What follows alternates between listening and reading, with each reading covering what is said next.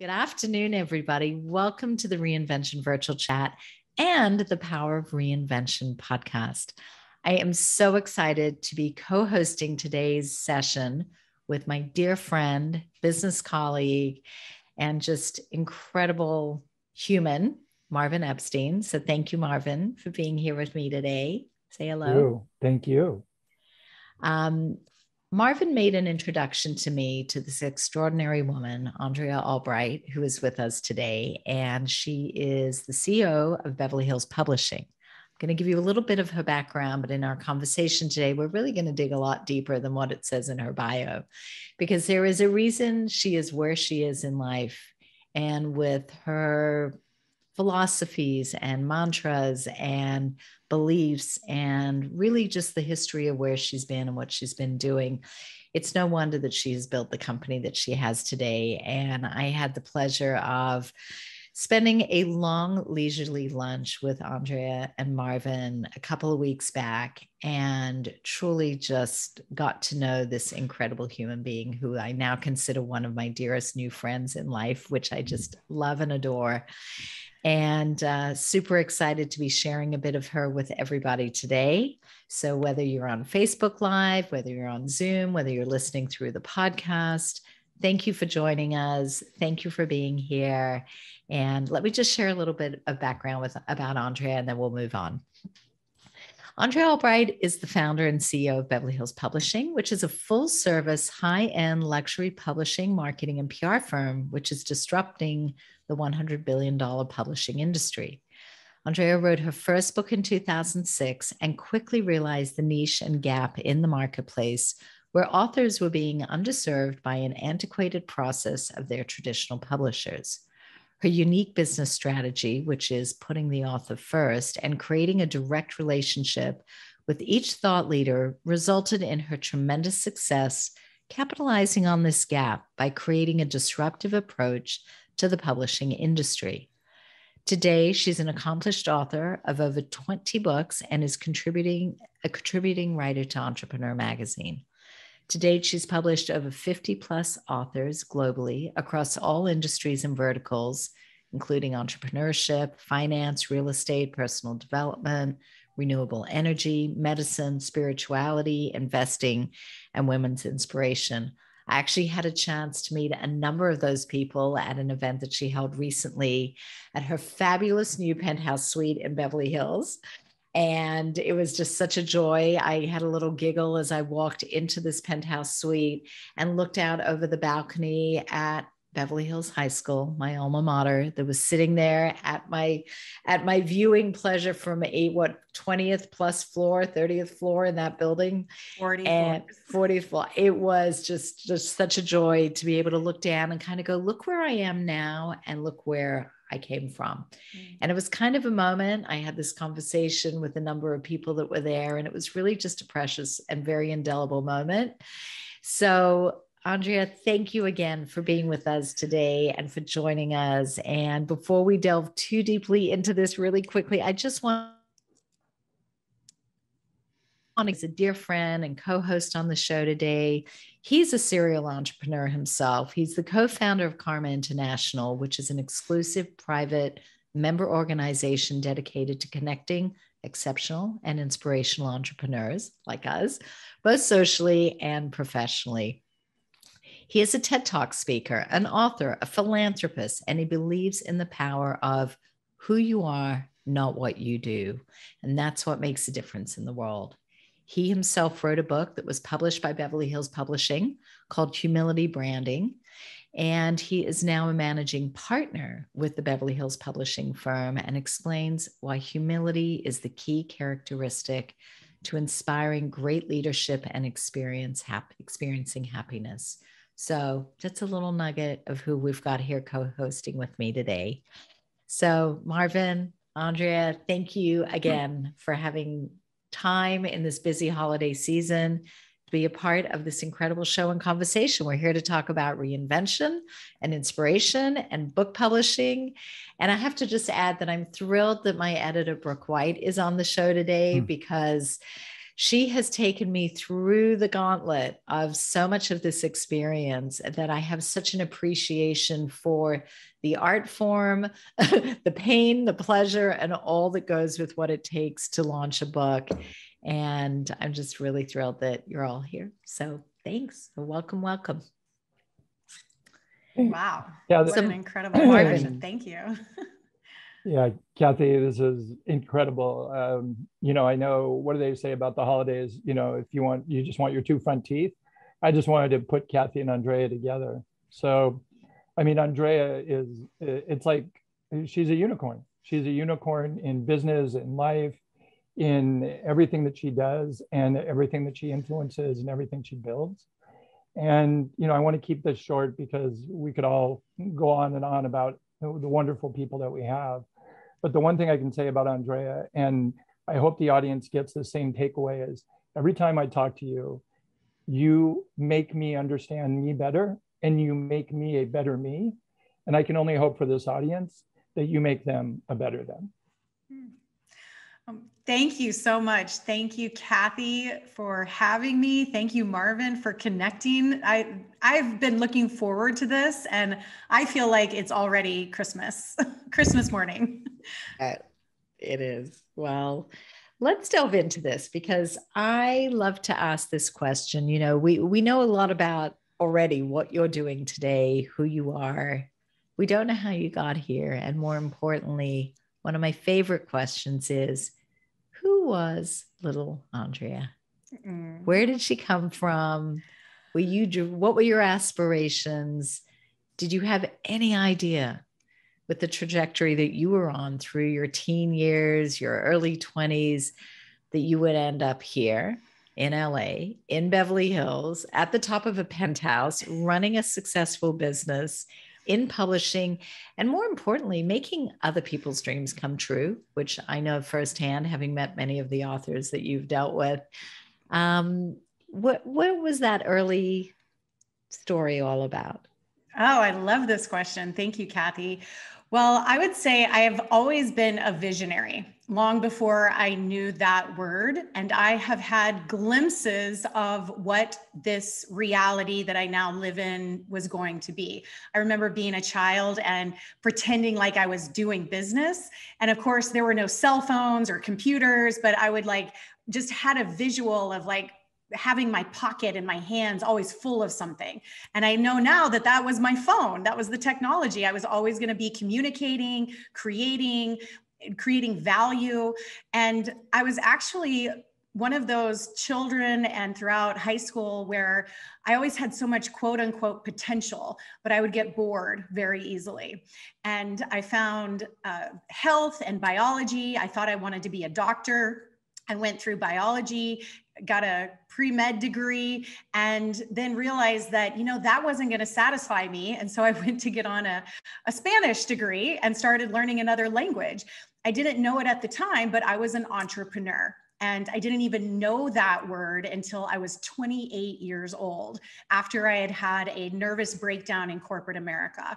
I was successful, I was making money, and everybody was telling me how successful I was going to be, but I wasn't fulfilled. I was bored, and I would reach the top of success on their terms, but I wasn't being recognized for my gifts. I wasn't being appreciated. And this was long before the Me Too movement. So there was a lot of harassment. It sounds like you were ahead. Yes, you were dealing with this ahead of a time where at least there's a voice that one is encouraged to really use when they're recognizing this.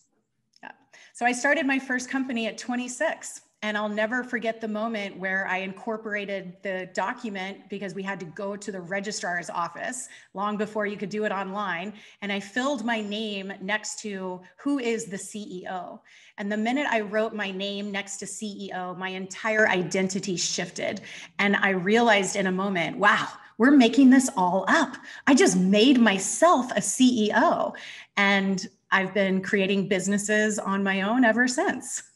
I love that. I so know that feeling. And I have to say, and I've had these accolades having run a company for 33 years. I made myself the president and CEO 33 years ago. And I used to have friends who were climbing that corporate ladder that were, really profound C-suite executives at companies, but they were C-suites. They weren't the CEO. They weren't the president. And they were in such awe that at an early age, I was already a CEO and a president. And I think that ability to sort of appoint yourself and then step into those shoes and act accordingly, be accordingly, run a business, grow a business, it's a pretty special and amazing thing to do, to be an entrepreneur. So I recognize that feeling you must have had when you filled out that piece of paper. Yes, thank you. It was a shift, and I've been realizing ever since, once you step into it. And I also discovered that I was never going to be as ambitious working for someone else.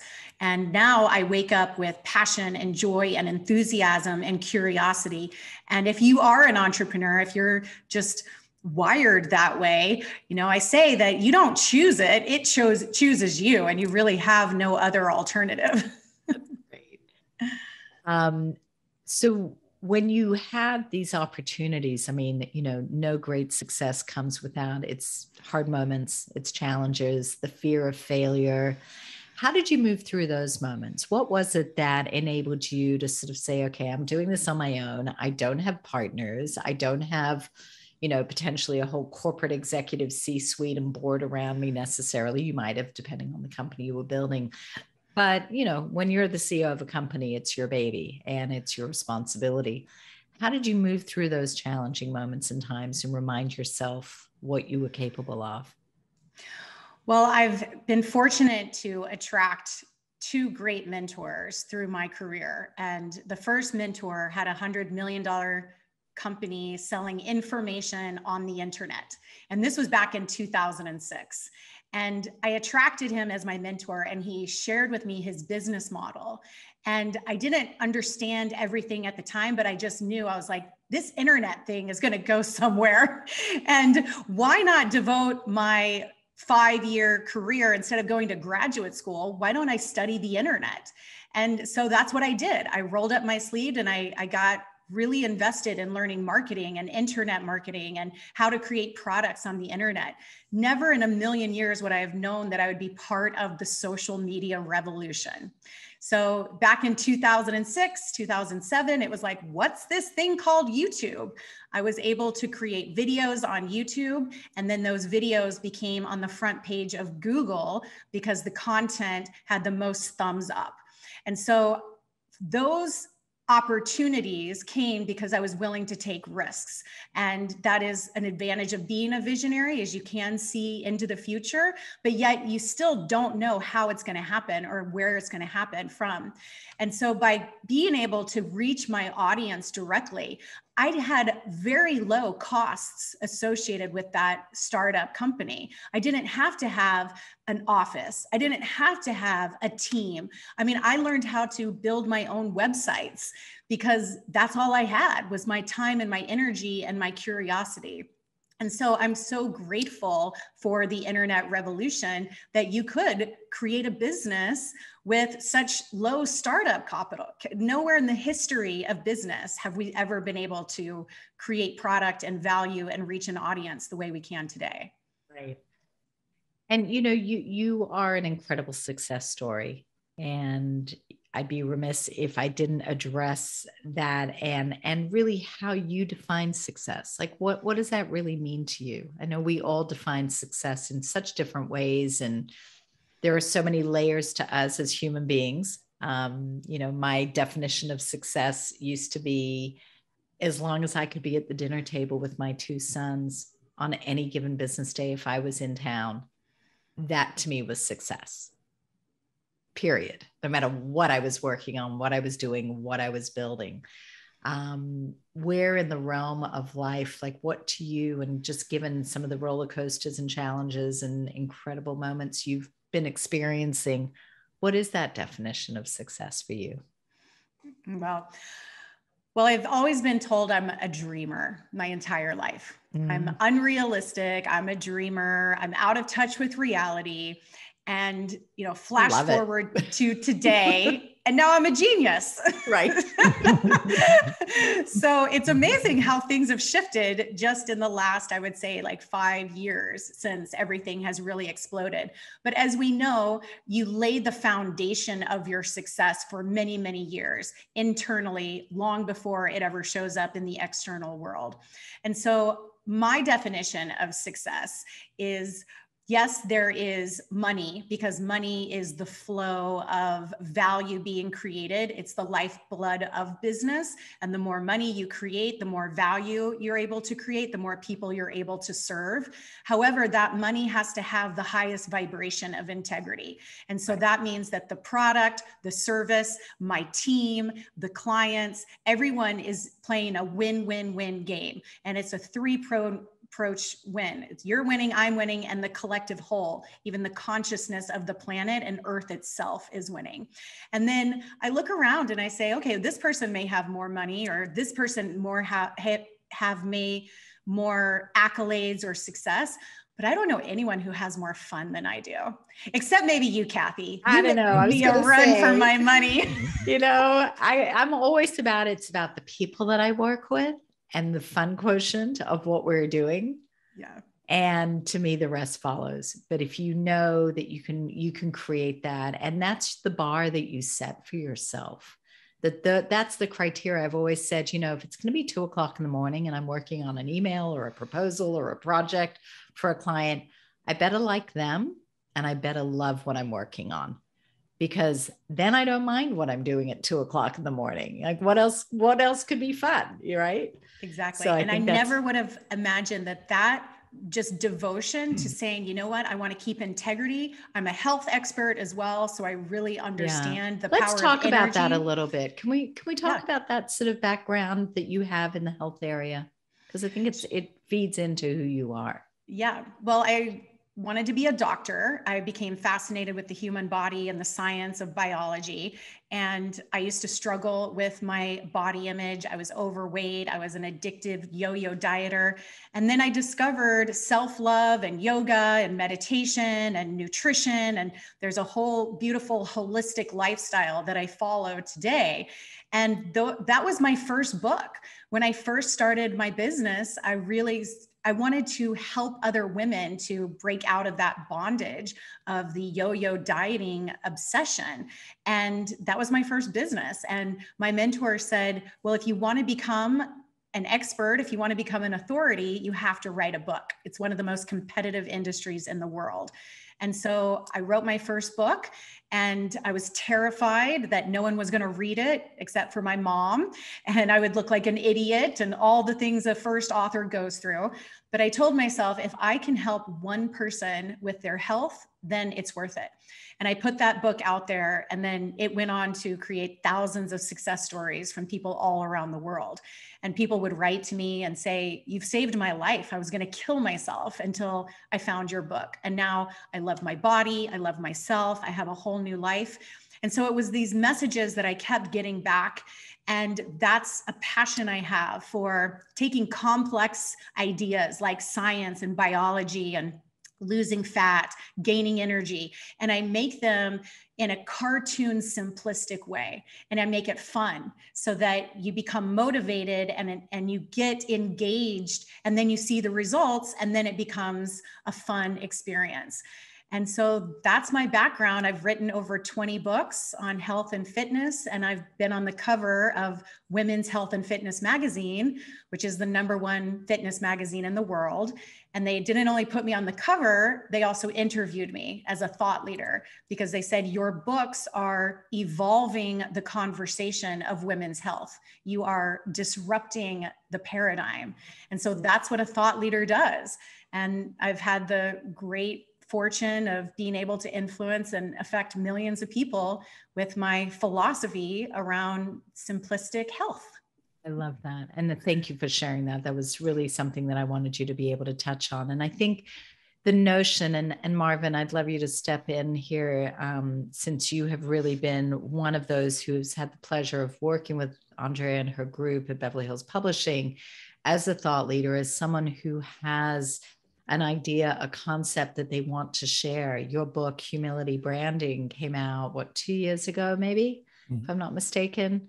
Mm-hmm. What was that journey like for you? And, just given what Beverly Hills Publishing is doing for other thought leaders and business leaders, how was that process and that journey for you, from your experience? It's interesting. When I first started working with Andrea and she saw my TED Talk and told me, "Are you ready to write a book?"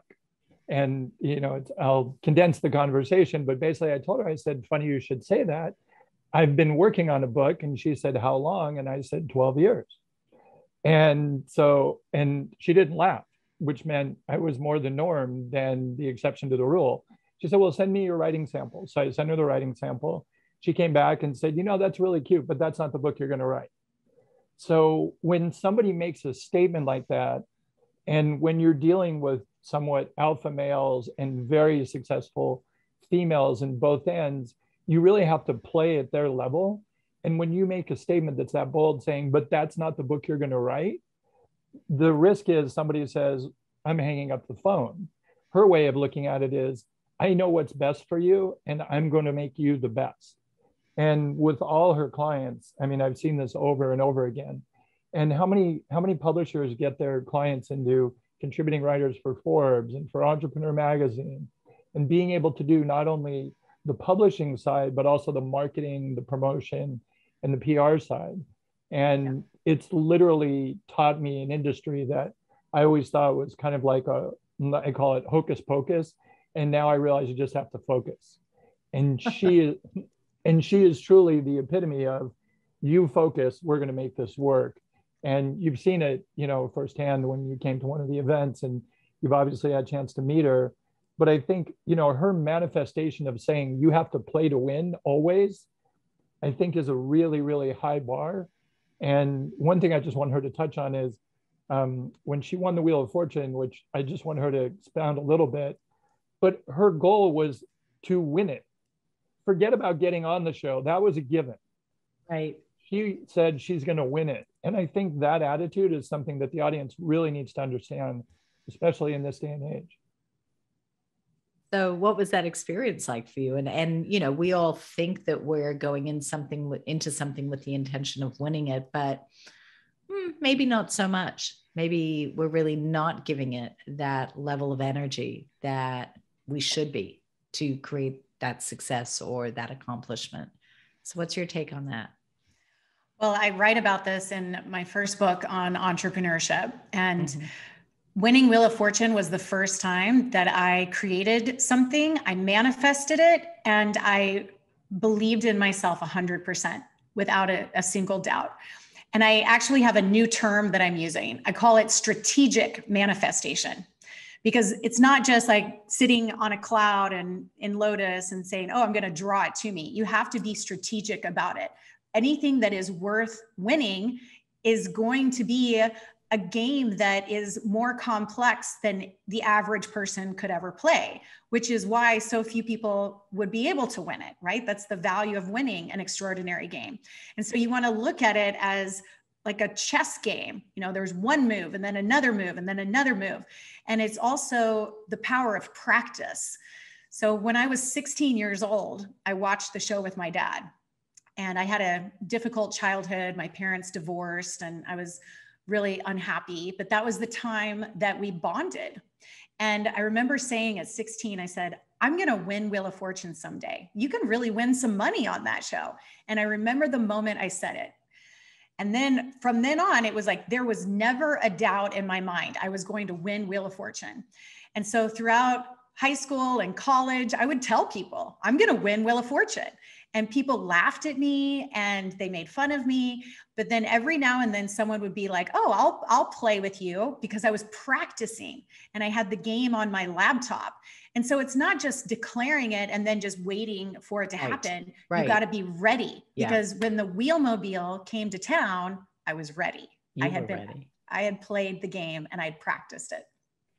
That's amazing. And is such a great statement about what we do and don't do. So, when I said that before, that, we say we have intention, but are we acting accordingly?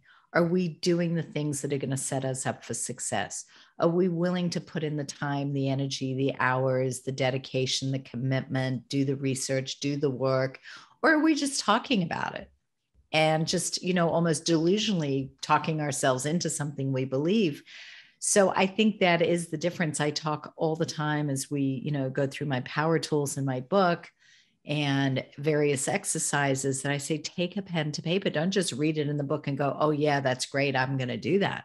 But if you put pen to paper and you actually commit and you take the time and you create those moments for yourself where you are carving out your plan, your strategy, your goals, you're really committing at a cellular level to what your intention is, that's game changing. That is going to redefine how the results show up because you're actually creating those new results. And it feels like you have done so much of that in your life to create the successes that you have, to build the business that you have today. Let's talk a moment about the publishing industry as a whole. I mean, it really is. I feel like, you've done some things that are somewhat disruptive in the industry. I self-published my book. I had my incredible editor who came from such a great background, shepherd me through every move above and beyond, and just gave me such an incredible education as I went through the journey. A lot of people don't have Brooke White in their lives, unfortunately for them, but many have discovered you and what you're doing and how you're building this business. And let's talk about sort of old guard, new guard, and what you're doing and why you think it's the right time in the publishing business for not just yours, but maybe other companies trying to do what you're doing in this space. Yes, well, the publishing industry is an outdated dinosaur. They haven't evolved their strategy or their approach to anything for really maybe over 100 years. And they're huge, multi-billion-dollar companies. So it's like getting the Titanic to shift away from the iceberg. Even if they know something's happening, it's not like they're able to even make changes. And what happens is, unfortunately, the authors are the ones who are left suffering and struggling. And the statistics show, according to Forbes, over 1 million books are published every year, and less than 1% of those books make an impact in the market. So I know what it is and what it means to be an author. I'm standing for an author revolution. And the fact that there are 1 million books that are not making a difference and making an impact. I mean, the heart and the soul of that author being shared with the world, how much insight and vision and opportunities are we missing out on because that author doesn't have the marketing, the promotion, the PR, and everything that you need in order for a book to become successful.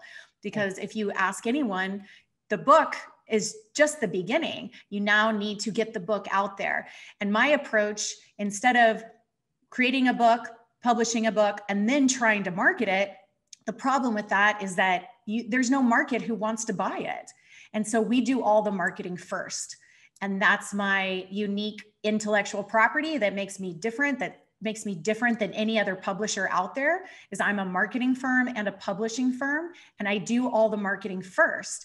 We know the market, we know the strategy of the market, and we know what the market is searching for. And so then when we publish the book in as little as 90 days, we don't wait years because the market is evolving faster than ever. So we need to capture the market. We need to be ahead of the evolution of the market, and we publish quickly and efficiently and accurately, and we evolve the conversation of the market.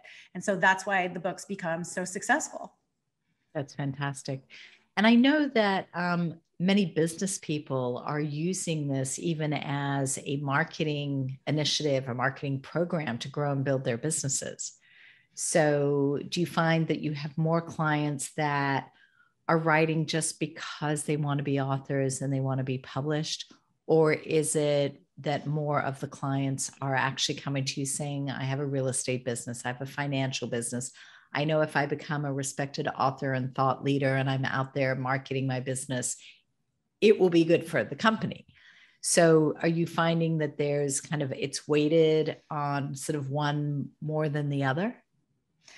Well, I say books are the new commercial. Mm-hmm. So no one watches commercials anymore, but when there is a book that is perfectly targeted to you and a problem or an obstacle you are facing in your life, when you receive that book, you give it your undivided attention, even if it's for just a moment. So we have an opportunity to market and to capture an audience. And then once they start reading the book, now they are invested on their time, in their terms, in their comfort of their own home or in their relaxed environment. And you have an opportunity to build a relationship unlike any other medium in the entire world. Books are very, very special. And so books are a business tool. They are a branding tool. They are an investment tool. They are a Hollywood distribution tool. If you want to turn your life story into a TV or a film or a movie, books are very, very special because they are their own form of communication and their own special world. So I specialize in thought leadership books. People who are disrupting their industries, evolving the conversation. And a thought leadership book is a combination of a biography. We don't really read a lot of biographies anymore. It's just not a big genre. But if you can get a biography combined with a how-to launch a podcast, a how to start a marketing company, now you have a thought leader. So that's what I specialize in. Yeah, no, it's fantastic. It's a fascinating model as a marketer, brander, PR person, author, all of the above. I think that's why you and I connected so quickly, why Marvin brought us together so quickly.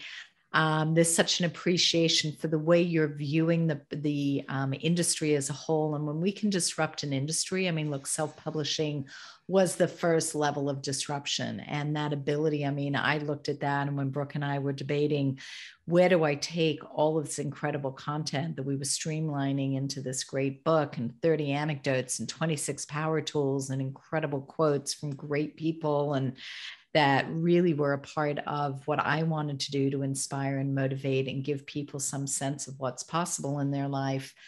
You know, the question of, do I need to wait around for some agent and some publisher to sort of deem what I have to say of value? No, I know what I have to say is of value.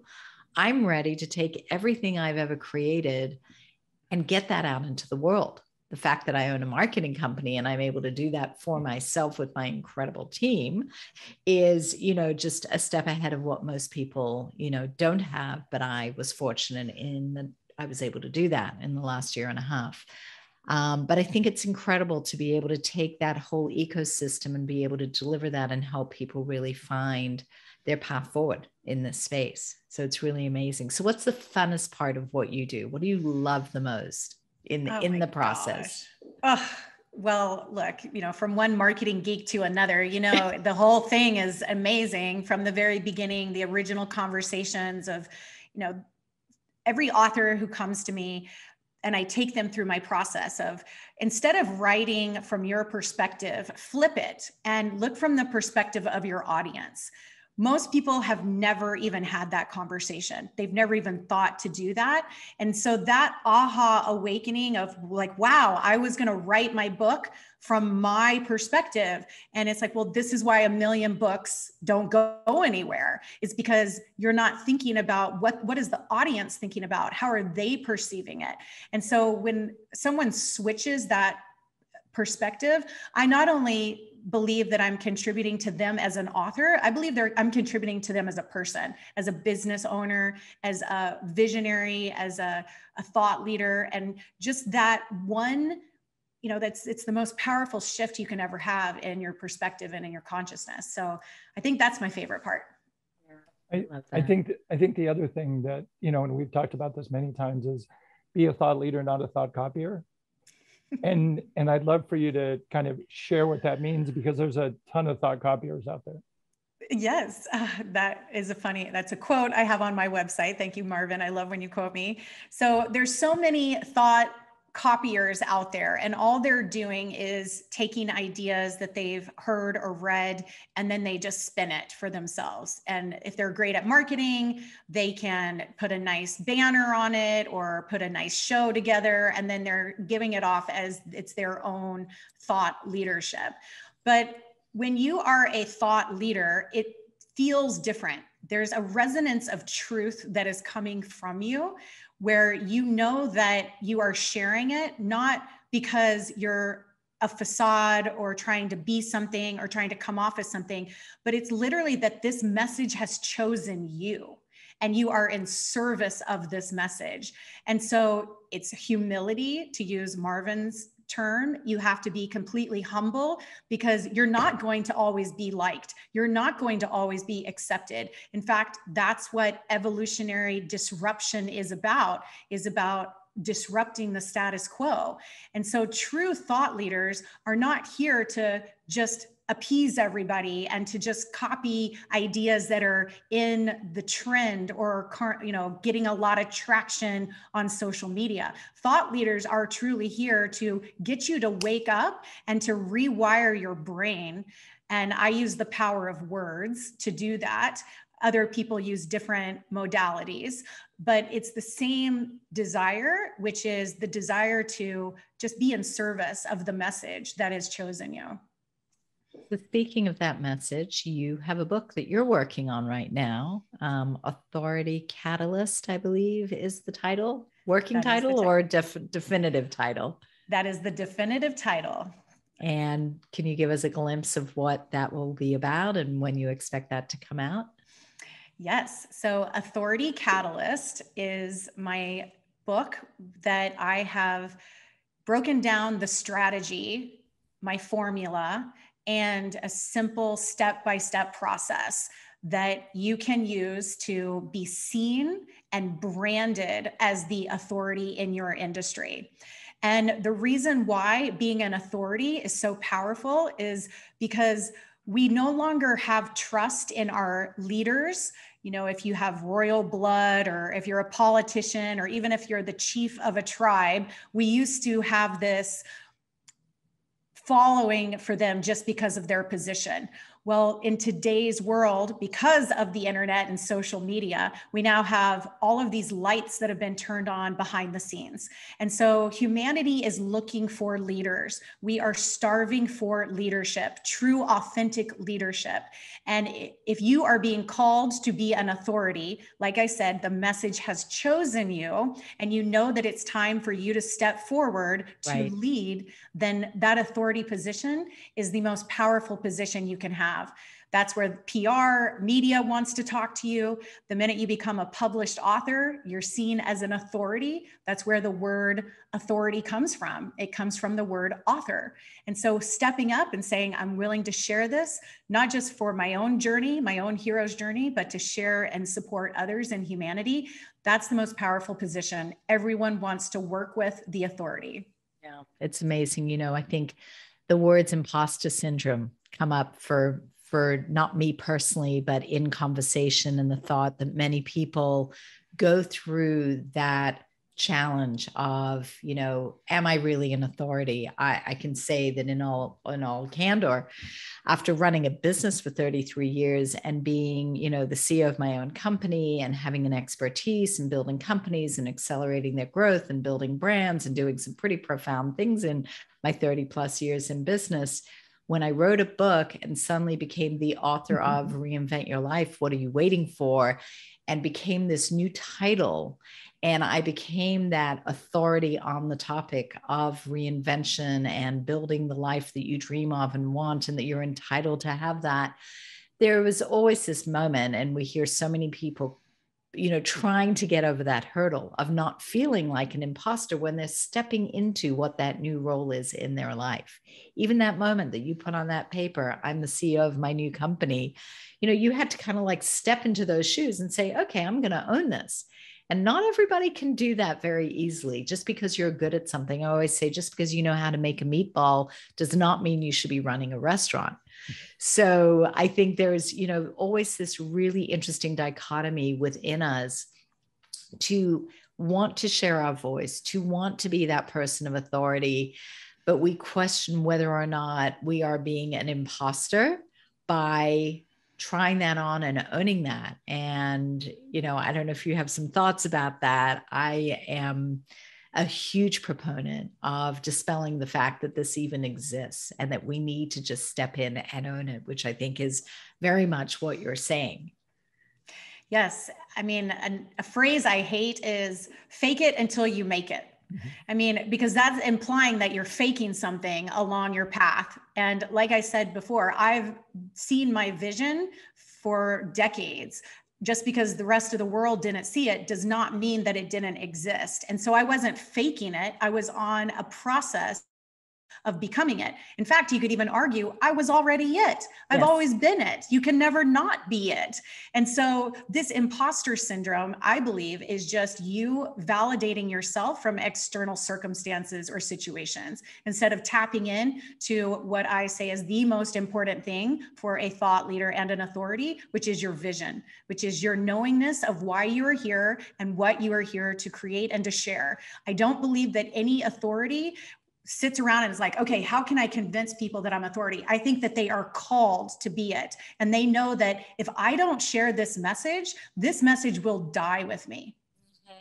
Absolutely. And there is a responsibility. I mean, the fact, look, I know with every virtual chat, I think today is number 112. Wow. Virtual chats today. That's amazing, Kathy. Thank you. And just, that and 52, I think we're on number 52 of the podcast. And when you think of every conversation and every moment that we have been able to affect and impact people's lives, that every person that has bought my book, every story, every interview that I've done has affected somebody's life in some way, that is a beautiful thing to know that you're doing. I don't want to be greedy and hog all of your time. I've got one more really fun question, and Marvin probably has another one too. I'm going to go first. If you could have a dinner party and have anybody sitting at that table, dead or alive, 3 or 4 people that you would just love to maybe, break bread, have a glass of wine with, who would those people be? Oh my goodness. Well, I've always wanted to publish Madonna's book. She's my number one. I grew up with Madonna, and she was the first woman who declared you can be smart and sexy. Every other woman had to pick one or the other. And she was the first one who said, you know what? I'm not going to choose. And I just thank her for that. I mean, I can't imagine how different my entire experience would be. So I would love to have dinner with her. I would also love to have dinner with the author of The Alchemist, Paulo Coelho. Yes.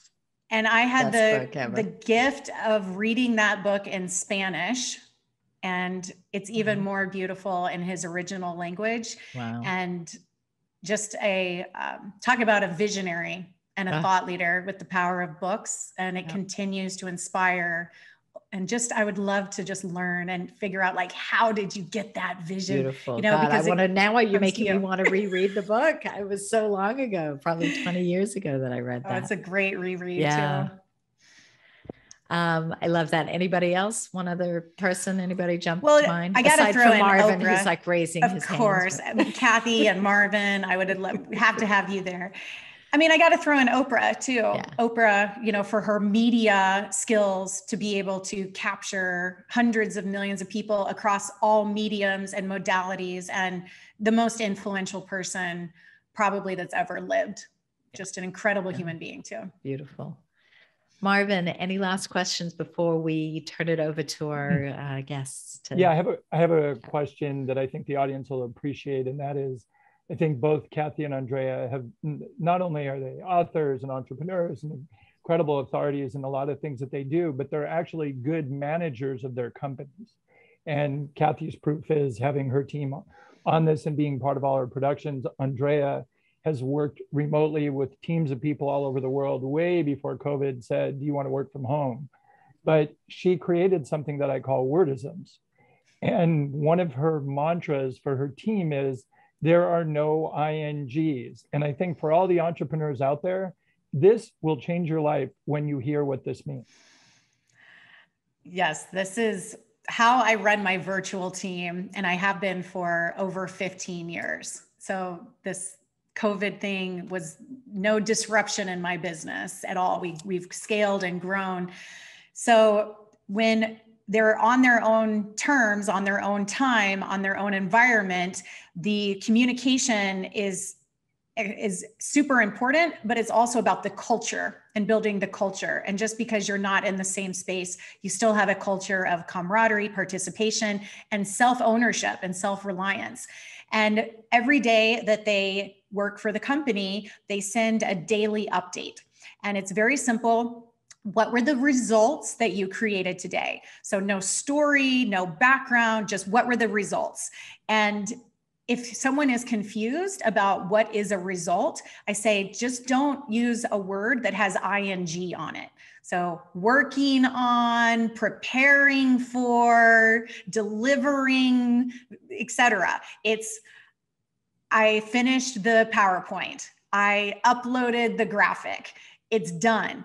If it's an ing, that means it's still in the story of becoming something. And so I think like a computer, actually, when I run my business, I just look at, is it black or white? Is it on or off? And that way you don't get emotional into anything, and it can be just very clear. And it also gives them a sense, a win. And I always say, give me your top 3 wins, not just your top results, but what did you win today? And they're able to really look at, wow, look at what I accomplished.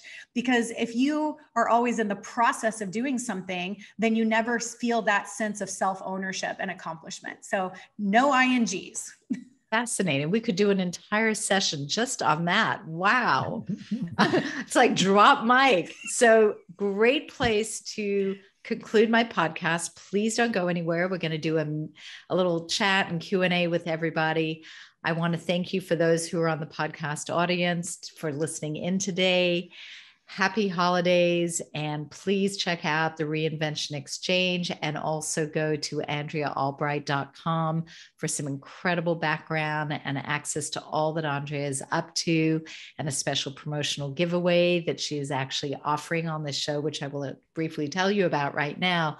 She is actually giving, and we're going to put this in the chat if it's not already in there as well, $100,000 valued handbook of information on strategy and checklist.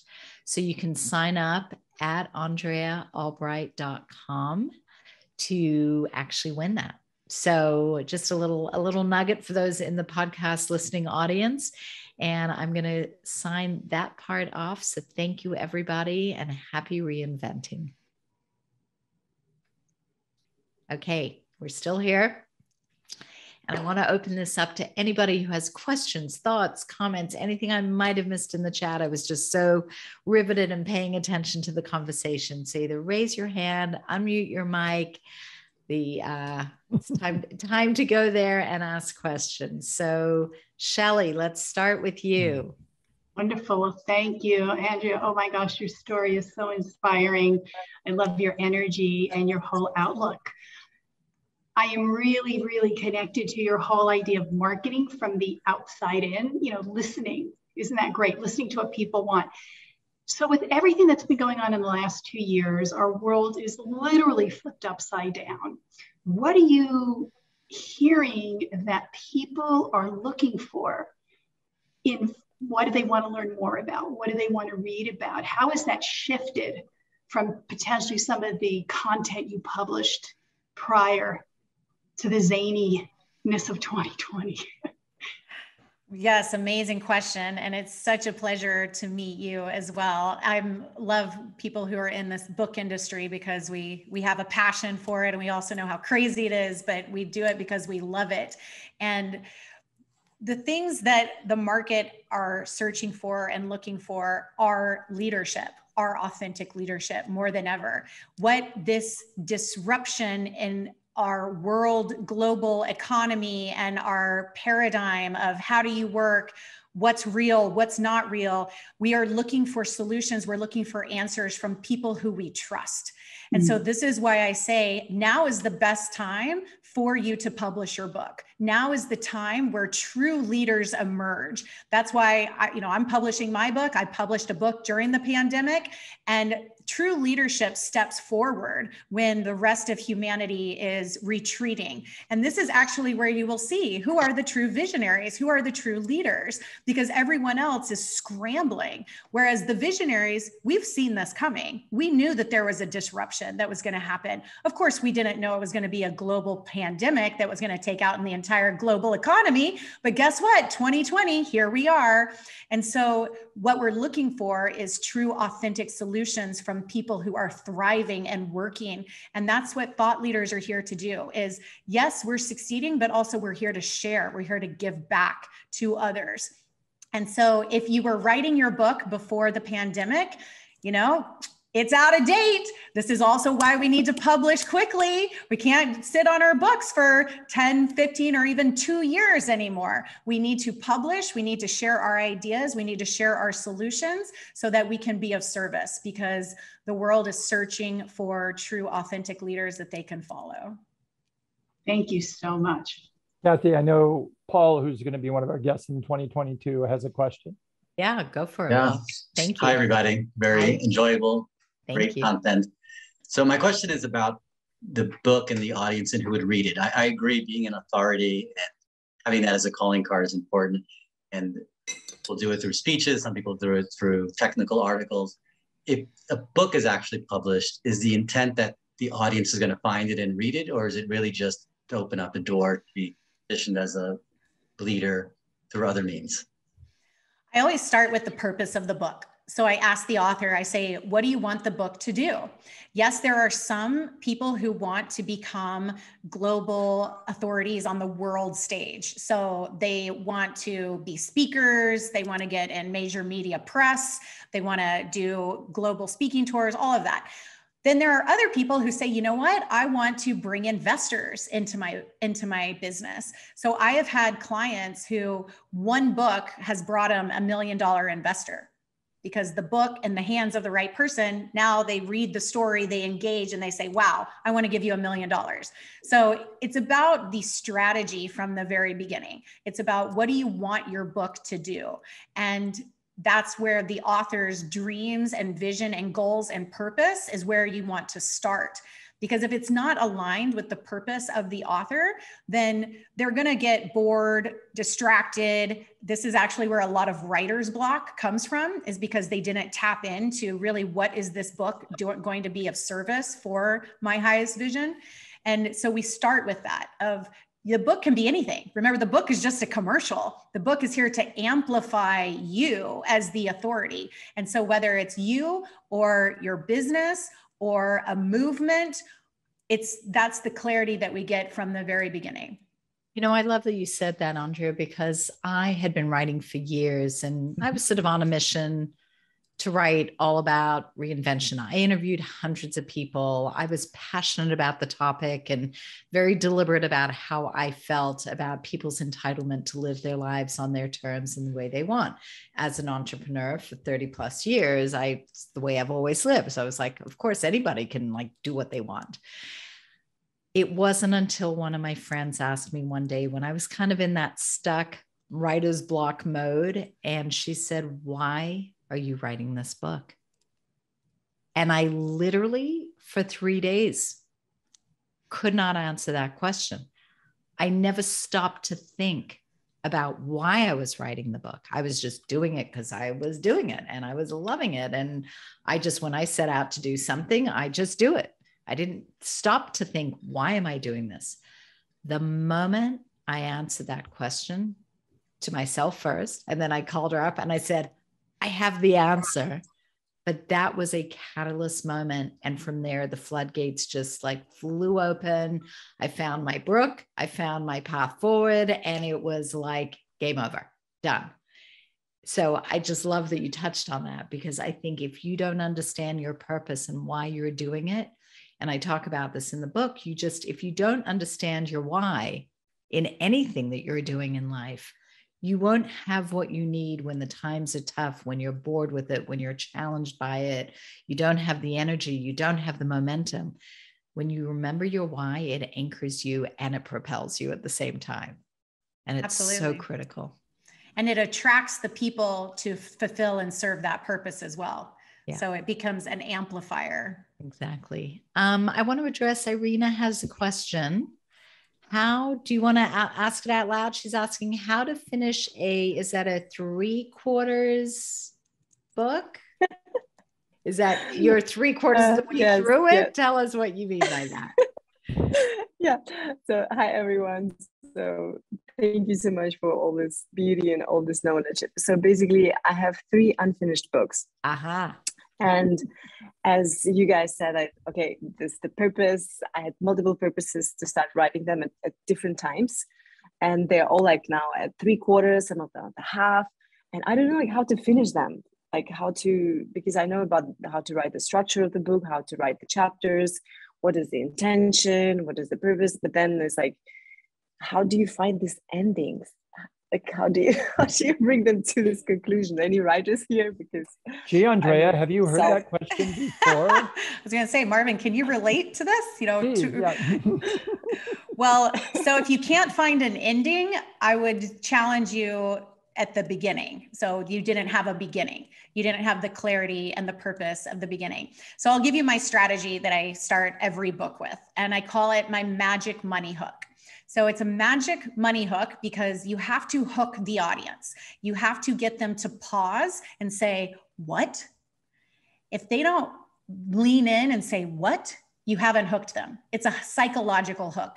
Otherwise, you're just bombarding a marketing message over them and it turns to white noise. They don't even hear it in their psychology or in their mind. So it's a money hook because you want them to reach into their pocket and buy your book, right? It's the exchange of value, exchange of money. And it's magic because it's going to work like magic. And you're going to find it for every market, every purpose. It's always there. And once I have the magic money hook, I always go and get the URL of the book, which they're always available. I mean, the URLs that I come up with, people are like, how is that available? It's because of my process I go through with the magic money hook from the very beginning. So the magic money hook, you start with your purpose. Just like Kathy was saying, why are you doing this? What is the purpose of the book? Do you want the book to get you on the Today Show? Do you want the book to bring in clients? Do you want to have a TED Talk? Do you want to be an authority so you can raise your rates? Really get clear. Is this a fulfillment of a childhood dream? Write out all the purpose of what is this book going to fulfill?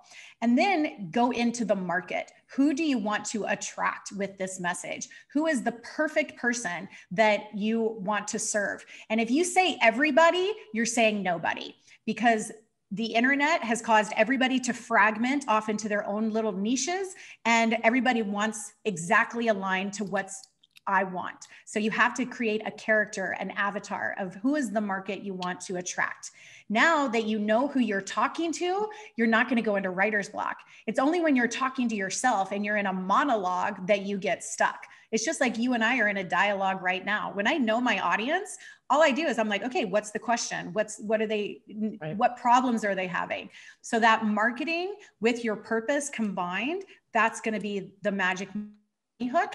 And when you have that clarity, now you fill in your content to serve the market. So basically Irina, what you're saying, yeah. I just want to say one thing. One of the things that Andrea talks about with all her clients is being ready and being prepared. And believe me, it's a tough submission process to become one of her clients. And she's pretty hard and fast about those rules. And there's a whole, I guess you could say, process that she's created to make sure you are ready and are prepared. If I may, sorry, because I know we're past the hour and I want to be respectful of everybody's time, but Tim, I see you have a question, which I would love you to be able to address. So please. Well, buenas noches from Barcelona. It's buenos noches. Buenos noches. 12:30 in the morning. Oh, well, thank you for staying with us. I get to go to bed with all of you. This is wonderful. Brilliant. Best proposal I've had all day. Oh, my Lord. Well, this has been really. And don't worry, I'm giving you the wake up call at 10 o'clock. I'm talking to you in 6 hours. Yeah. It's worth it. Yeah, I don't know if I can go to sleep right now, actually, after this chat. Although I did have a thought. Do you think the CEO of Kellogg's was a serial entrepreneur? I like it. It's probably an old one, but I just was thinking of it. But you know, the word in Marvin, I met Marvin a few weeks ago, and he has turned me on to Andrea, and I'm really excited to learn more about you and work with you. But the word disruptive has come up quite a bit in this conversation. And disruptive has so many different connotations. You know, it can be, as you said, Andrea, I mean, it's what we went through with COVID. It disrupted the economy and the world. But if you can just talk just a little bit about how you use disruptive in a positive way for attention. I know that's not the right word, but just, you know, to draw notice to what your movement, your product, your brand. Absolutely. I love this question. I absolutely use disruption for attention. I love attention. I love to get people to wake up, and, you know, people call it different things. It's like a psychological hook where a pattern interrupts the day-to-day status quo. People zone out. Most people well, we're all in a state of hypnosis all the time. It's just, what are you hypnotizing yourself to? And so what disruption does is it breaks a pattern. It causes you to, for one moment, pause, and now the whole mind is open. And now you're able to receive a new message. So I absolutely use disruption for the positive. You can use it for negative, but I choose to use it for positive. And so I've studied with NLP and personal development. And so I really understand like psychology of how to grab an audience's attention, even if it's for a moment. And now you can infuse a solution, you can build a relationship, you can provide value. But if the mind is still distracted or in a state of numbness, then they'll never even receive your message. So whether we're looking at disrupting an industry or even disrupting a conversation, or how somebody shows up the very first time you meet somebody, that's an opportunity for a disruption. It is the beginning of the journey. I also have a yoga background. So in yoga, we practice breaking down. That's actually why we go to yoga, is we put ourselves in postures that cause the body to break down muscle fibers. And, you know, this whole process of like death in the Eastern culture is not seen as a negative. That's seen as the beginning of the transformative process. Yeah. The beginning, because it cut the death, and then on the other side of it is the rebirth and the growth. And so I see disruption as the beginning of evolution. I believe it's actually evolutionary process. And so that's why I'm so excited about it. And that's why I use it in all my books and all my content and all my business models, because the other side of it is now a complete blank slate of openness. That's incredible. I feel it. Thank you. Yes, thank you. Muchos gracias. Muchos gracias. De nada. Por supuesto. Andrea, I feel like with every question and every moment that we go deeper into this, we're opening more and more just pathways to who you are. And what you're sharing is so powerful and so beautiful. And, you know, sorry guys, but I'm having cocktails with her next Monday night. So I get a whole lot more of her, but it's, you know, it's such a joy to have you in this conversation, to be contributing your thoughts, your thought leadership, just your energy, who you are in, you know, what is just such a beautiful time. And I think that Brooke said it so beautifully. What a way to close out such a powerful year of reinvention, virtual chats, and, you know, this community that we have built. And I know people will be tuning in because it'll be on the website and on the podcast. And I'm so grateful for this. I'm so grateful for all of you for being here and for the chance for us to just share, open our hearts, our minds, our energy. You know, we're on the precipice of a new year. We're in such a better place than we were for the last 2 years in so many ways. So I think we're all just so grateful for that. I want to thank you all for staying a little bit later today, for being a part of the Reinvention virtual chat community. And Andrea, Marvin, love you guys and love this. So grateful. Hey, this is my number 7 show, and 7's my lucky number. And believe me, looking at this screen, I'm quite a lucky man.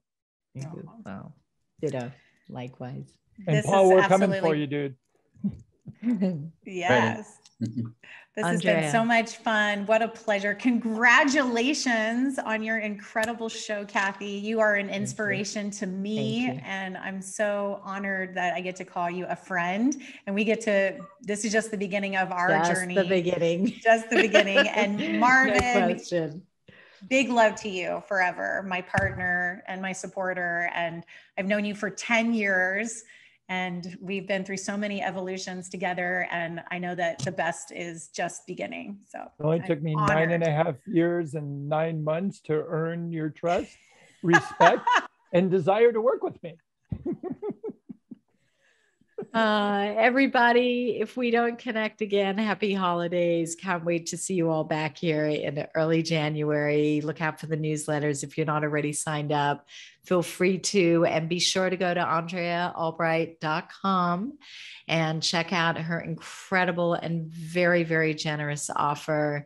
I mean, I signed up last night. I was like, I'm checking this out for sure. But you know, our minds are going to meld a whole lot more, and I'm really excited for what's to come. So happy reinventing, everybody, and have a beautiful week, a beautiful holiday. Dare greatly, enjoy life, have fun. Thanks for everybody coming on. Thank you. Thanks for everyone. Great question. And everybody else. I'll call you. Nice to meet you. Bye. Bye. Bye.